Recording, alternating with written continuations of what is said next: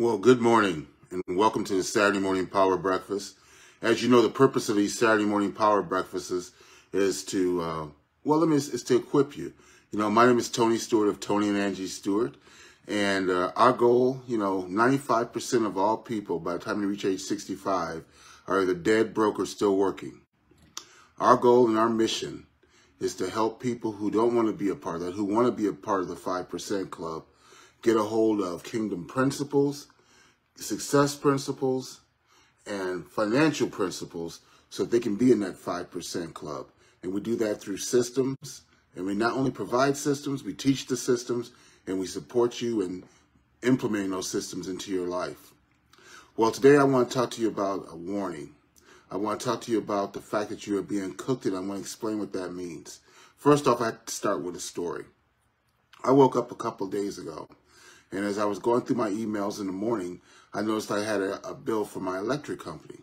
So I opened the bill up, and I live here in Ohio where in the latter part of the year, what tends to happen is the electric bills go down while the gas bills go up. Well, I opened my electric bill fully expecting to see it be, lower than it was the month before. And what happened was it actually gone up by 3 times. 3 times. It was 3 times as much. So the first thing I thought was, oh my goodness, there must be something going on. There must be a leak somewhere, something like that. And then I took the 2 bills out and I really compared them. And what happened was the previous bill was part of a plan, because typically when you order these utilities, you order them on a 36 or a 24-month plan or whatever, and it locks in a rate. Well, the rate had expired. And so without the rate, it went out to whatever the market price was, which was 3 times as much. Now, I'm telling you all this for this reason. Now, I feel blessed, and I'm definitely blessed that, when I looked at it, it was not like a budget buster. It was a nuisance. I was like, well, why did this happen? And so I started looking to see what rates were out there, and sure enough, the market rates were 3 times as much as I had locked in a few years ago. And it just went to show me, I was talking to Angie about it. She's like, well, what happened? And I said, honey, this is what we talk about when we talk about what's going on in this economy, what's going on with people's finances, what's going on from the standpoint that there's a coming economic earthquake that I think most people aren't ready for. And if there's anything that's going to be a danger to you and getting into that 5% club, is an economic earthquake which messes you up. So the reason I say you're being cooked, if you took a frog and you put him into a cold pot of water, the frog would look in there and he'd be like, well, it's comfortable in here. He'd just ribbit around and he'd just be swimming around in the pot. It wouldn't be any big deal because that's an environment that he'd be comfortable in. But what happens if you're slowly turning up the thermostat or the temperature on that pot, and you're slowly turning it up and slowly turn it up? Guess what? If you turn it all the way up, the frog would just jump right out, right? Because he'd be like, no, it's too hot in here. I'm done. I'm gone. But because you do it gradually, because it happens gradually, you could get yourself, that frog, to a point where that frog is cooked before he know it, because these things happen gradually. Well, my friends, the same kind of thing is happening gradually in the real world. And the same thing is happening to you, whether you know it or not. Now, first I'm going to tell you why you might not know it. You might not know it because one of the biggest things that happen in our environment, hey, Michelle, one of the biggest things that happens in our environment is distraction. People are distracted. They're so busy trying to get the next dollar that they don't have time to think. I've mentioned before how Robert Kiyosaki, when he wrote Rich Dad, Poor Dad, he had a sequel to that book that was called Retire Rich, Retire Young. And in there, he talks about the fact that his expenses each month were $5,000 a month. But he had gotten to the point with his investments and his business interests and so forth that he had a $10,000 a month income coming in. And once he had gotten to that point, he got out of the rat race. I'm looking over here at my cash flow game. You know, in that game, you do a number of things. You make a bunch of different financial moves until you can get out of the get out of the rat race, which means that you have more money coming in from residual sources than your desired monthly living expenses, or at least your monthly living expenses as they are. When Robert Kiyosaki got out of the rat race, he said the number one thing it gave him, it wasn't the cars, it wasn't, you know, the houses, it wasn't all these things. The number one thing it gave him was time. Time to think. And you see, that's what happens to most people.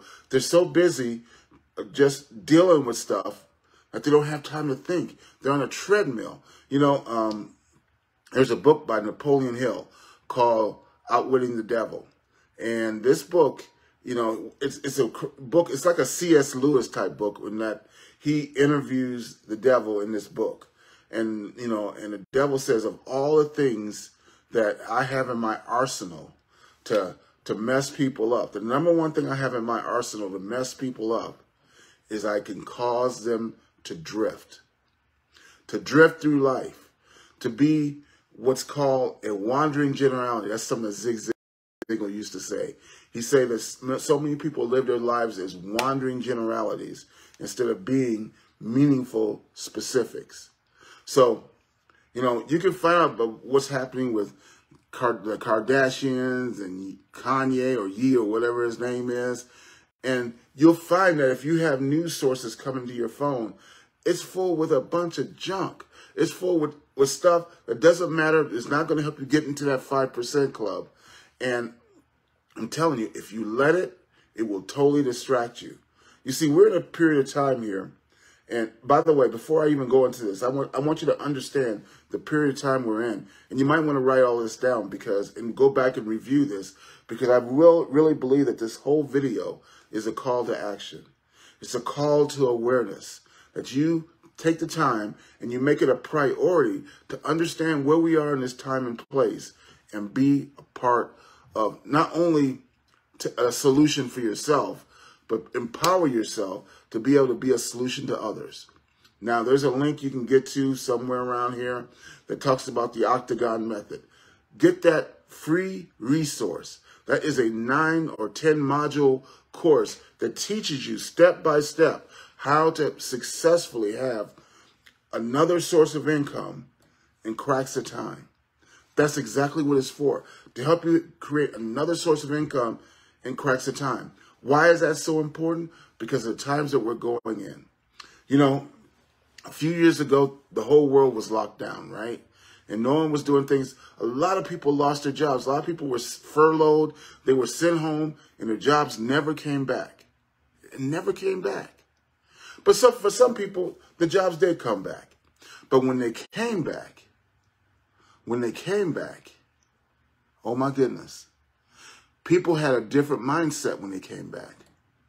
They had a mindset where they knew that in a large part, a lot of the jobs they did were jobs they could do from home because they had been for a period of time. And guess what? They had the realization that they always could have worked from home or worked remotely or these types of things. And some companies had to do things that allow for that now that they hadn't done before. And I think it's an awesome thing.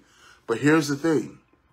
Another thing that came out of that time was an understanding and a realization that there's more to life than just earning a job, income. There's more to life than that.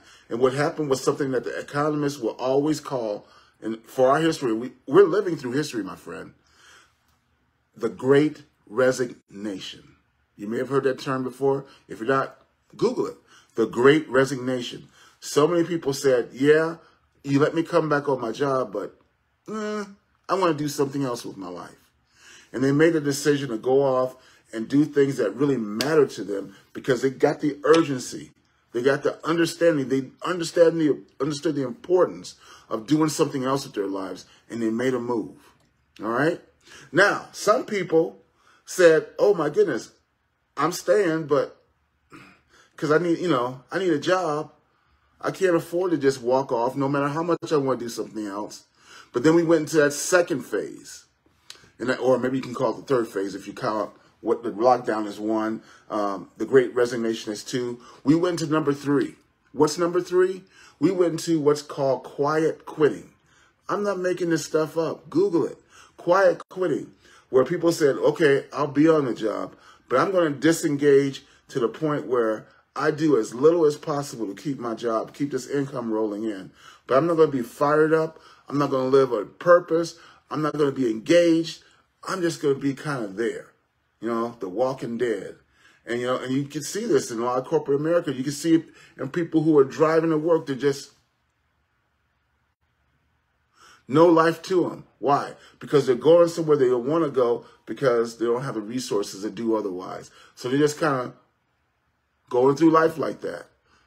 Not a great way to go through life, right? So you got people so now they went from the Great Resignation to quiet quitting, all right? And so they're doing that. And guess what? Another thing that happened on the other end is that companies start realizing how few people they actually needed. And once they understood how few people they actually needed, guess what? They started letting people go. So now we go from lockdown to the Great Resignation, right? To quiet quitting. Again, you can Google all these things. And then you go to what's now called loud layoffs. Loud layoffs. Now, what does that mean? That means that companies now, because of the economic downturn that we're going into, and believe me, this is just the beginning of it. Because of the economic downturn that we're going into, companies are realizing how few people they actually need to get the job done. And what's happening is, there used to be a time where, okay, I'm a white-collar worker, so I'm safe. The blue-collar workers were displaced by machines and so forth, but the white-collar workers are all good. Not anymore. What you're hearing is all these tech giants who are laying off tens of thousands of people. I just heard about Amazon has over 20,000 people that they're letting go, including upper management. Okay? This is happening right now. Now, you might say, well, Tony, why are you telling me this? What am I supposed to do? What you're supposed to do is twofold. Number one, a person who can bring answers to this marketplace will succeed crazily. In every economic downturn, there were people who leaned into it, who brought solutions to the table. And as a result of bringing solutions to the table, not only did they prosper, but they helped other people prosper.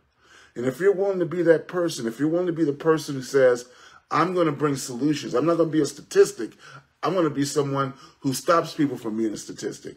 The reason for the octagonmethod.com is that we want to empower you with systems that will allow you to be able to be an answer to this marketplace. I hope you're getting that. I hope you're getting a sense of urgency that now is the time to do something to create a different life for you and your family and the people around you. You can be a change agent. You can be a world changer. This economic bad time won't last forever. And as people come out of it, as the world comes out of it, you can be someone, number one, who prospered through it. But you can be not only a success. We talk about success being the progressive realization of a worthy ideal or goal. Well, get this. Getting to the 5% club, helping people, that is success, my friend. Every step you take toward it, even getting a hold of the octagonmethod.com and actually starting to go through it makes you a success. Why? Because you're progressing toward that goal. But not only can you then be a success, but let me tell you, by blessing other people, you become significant. You start going into a life of significance. What's beyond success? Significance, where you're impacting the lives of people in a positive, wonderful way. And I totally want that for you. And the reason I wanted to come on here today, I know we've been doing debriefs of events. You can go back and watch those replays. A lot of great stuff there. I appreciate all the comments about it.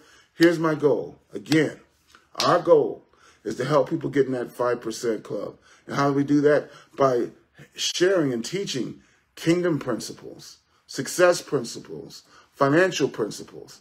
But then not only having those things taught, because there's a lot of people out there who will teach stuff, but also then providing systems and promoting those systems and showing you how to promote systems that will help you implement those things into a daily method of operation so that you can move further and further down the road and closer to your goals and dreams.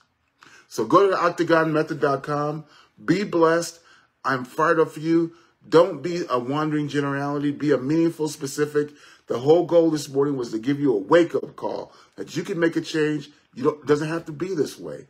You can do something different. Go to octagonmethod.com. Have a great week. Be blessed. Make this week a masterpiece.